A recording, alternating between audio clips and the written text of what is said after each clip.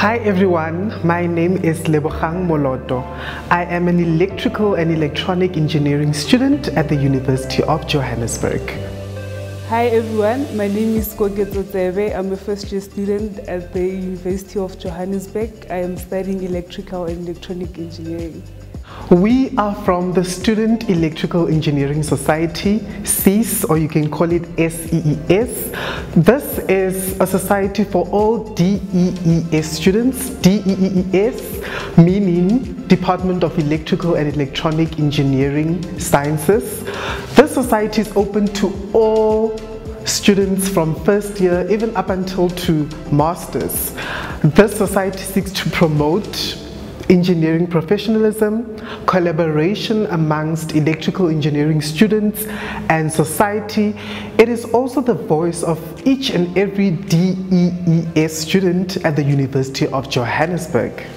Now, SEES has three main visions. Number one, to bridge the gap between basic education and tertiary education. Two, to create well-rounded professional electrical engineers in society. And three, to bridge the gap between societal issues and engineering by the application of mathematics, engineering sciences, and physical sciences. So SEES has two key roles that we focus on. The first one is the mentor and mentee program. This program aims at improving the academic excellence of the students. The list for the mentors is compiled by the SEES Society and the Department of Electrical and Electronic Engineering. The mentors are required to attend a mentorship program hosted by PsycEd. It's also compulsory to review the results and the performance of the students who are mentored each semester.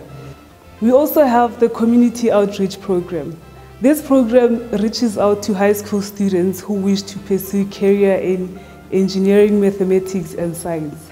The SEES hosts students from high school and also from disadvantaged backgrounds, exposing the courses to them and the opportunities within the courses.